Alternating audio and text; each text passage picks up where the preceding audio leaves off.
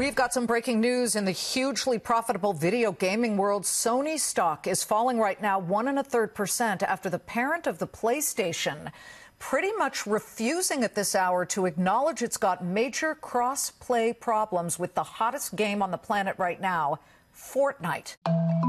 Over the last couple of months, Sony have been under fire for their controversial policy on cross-platform play. Industry icons like Todd Howard have publicly called Sony unhelpful over Fallout 76 cross-play conversations, and a significant backlash was generated over Sony's disinterest in enabling cross-play for Fortnite. This is far from the first time the games industry and consumers have argued about cross-play, but with publishers and developers pointing the finger at Sony and the technical hurdles all but solved, if indeed there ever were any, the heat is now on for Sony to make a call on whether to enable crossplay or potentially risk a PR nightmare of alienating their players.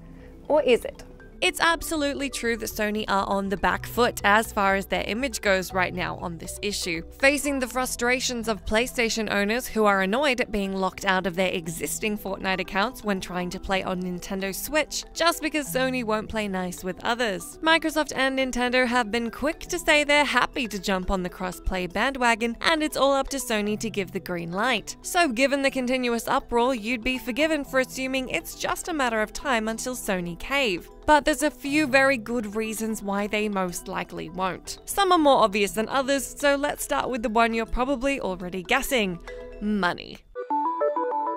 Earlier this month, Sony Interactive President and CEO Sean Layden told Eurogamer, "We're hearing the concerns about our crossplay policy. We're looking at a lot of possibilities. You can imagine that the circumstances around that affect a lot more than just one game. I'm confident we'll get to a solution which will be understood and accepted by our gaming community, while at the same time supporting our business." If you feel like those were a lot of words that don't really say anything, you're at about the same place I am. But vague lip service plays into Sony's best interest right now, because no publisher wants to say, "No, we're not implementing crossplay." Fortunately, we have insiders like former Sony developer John Smedley, who tweeted last month, "When I was at Sony, the stated reason internally for the cross-play policy was money. They didn't like someone buying something on an Xbox and it being used on a PlayStation. Simple as that. Dumb reason, but there it is." Well, it's actually not a dumb reason. It's an aggravating and consumer-unfriendly reason, but it is a smart business reason for Sony. Sony currently hold the majority market share of the current console generation. By the last official count in April of this year, 79 million PS4s have been sold since launch in November of 2013. Microsoft doesn't reveal their sales numbers anymore, but estimates have placed Xbox One sales to date at somewhere between 30 and 50 million units. According to data tracking figures from the NPD group, the PS4 routinely outsells the Xbox One in North America. It may sound trivial, but PlayStation greatly benefits from having the majority market share without enabling crossplay, as it's more likely those looking to play online together will pick up the same console as their friends. Based on those previous figures, the odds are 2 to 1 that your friends have PS4s and not Xbox Ones. So you're more likely to pick up a PS4 if playing online together is a big factor in your console purchase decision. This works out great for Sony, and conceding their strong financial position by making the player-friendly choice in enabling cross-platform play just isn't sensible for them. We got in touch with Microsoft to get the official word on their cross-play stance, and they told us, "At Microsoft, our vision is to deliver the games you want to play, across the devices you want to play on, connecting you to the people you want to play with to ensure we're always providing more value and choice. Whether that means working with our partners to deliver cross-network play with games like Rocket League and Fortnite, or enabling cross-device play with the likes of Minecraft, we are supportive of new scenarios that enable more people to play and have fun together while gaming." Nintendo's official line, delivered in their 78th shareholders meeting, is pretty similar. Nintendo Senior Executive Officer Susumu Tanaka stated, "Crossplay basically comes about from conversations between publishers and platform holders. We are inclined to do what we can to help publishers incorporate crossplay when that is what they want. The other parties involved also have a say in whether we are able to reach this outcome or not, so we will continue to discuss it with them."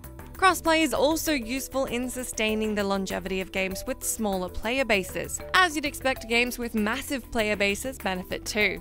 Most stories that cover crossplay conversations typically paint Microsoft as the inclusive hero, with success stories like Minecraft, which is playable on all platforms, except for Sony's, while Sony is typically depicted as the kid in the corner who won't share any of their toys.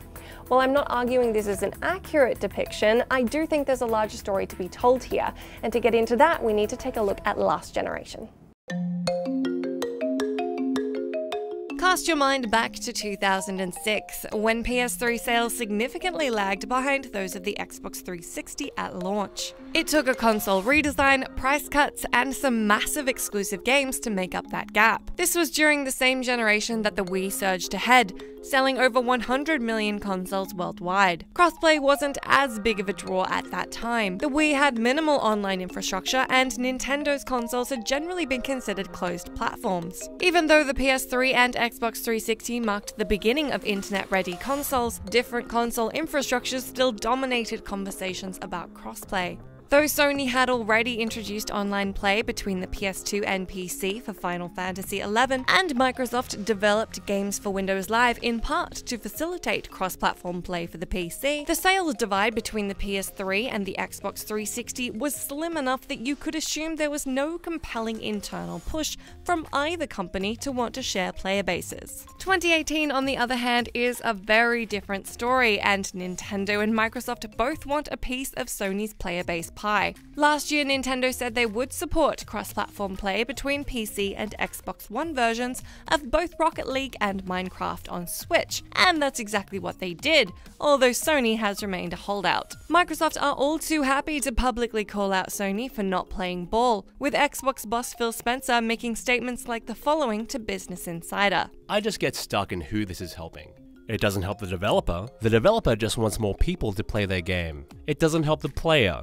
The players just want to play with their friends who also play games on console. That said, it may not be the PR drama for Sony that it appears to be. We spoke to Wedbush Securities analyst Michael Pachter, who said, "Nobody has ever purchased a console with the expectation that they could play multiplayer games with friends who own a different brand of console. So it's more remarkable that Microsoft announced it will allow cross-platform play, and completely unsurprising that Sony is not playing along. In Sony's view, they're ahead and want to stay there. They believe they're on the right path, and anything that helps Microsoft sell consoles potentially hurts Sony." Sony has been forced to batten down the PR hatches while anger over Fortnite accounts rises to the top of news and social media sites. When developers of Rocket League or Fallout 76 come out and say there's no problem on Microsoft's end, and again when Epic accidentally enables cross-console play between Xbox One and PS4 for Fortnite, proving not only can it be done, but it's evidently super simple. Microsoft and Nintendo have seized the opportunity to gang up on Sony, but I'm gonna bet neither of them would be too keen on playing nice if they had the majority of the console market either.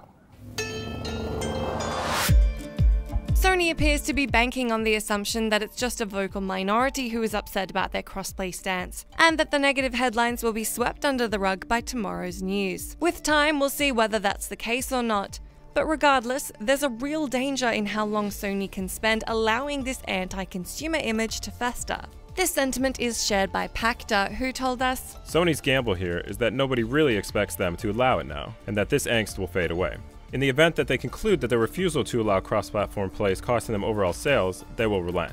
This is similar to when Microsoft miscalculated in 2013 with onerous DRM plans and consumers voted vociferously and with their wallets. If Sony hears a loud pushback or sees sales suffer, they'll change their position." That said, he ultimately predicted that the cross-console play uproar will blow over, and that Sony won't change their stance. They may have won this generation, but with crossplay and backwards compatibility becoming bigger parts of the conversation regarding what players want, Sony could put themselves in a poor situation if they ignore these issues heading towards the next generation of consoles. In a perfect world, publishers would be selling consoles because of the strength of their hardware, their software libraries, and their online systems, and crossplay would be seen as something that's universally good for everybody. Sony is now stuck between their apparent unwillingness to concede their market share and the danger in establishing an anti-consumer reputation. Microsoft have proven they can turn things around given their pivot this generation after a few stumbles, and right now they're in a great position to alienate their main competitor from players. Sony has some wiggle room to take advantage of their comfortable position on top, and the fact that their crossplay policy is more of an annoyance than it is a boycott risk at the moment. But if they don't prove they're willing to play nice at some point during the tail end of this generation, they risk watching disgruntled PS4 players think twice when the PS5 arrives. Personally, I think it's far more likely we'll see a late generation pivot from Sony as opposed to any real change at this point, but let me know what you think. How important is crossplay to you, and how will what's happening right now affect what console you pick up next generation?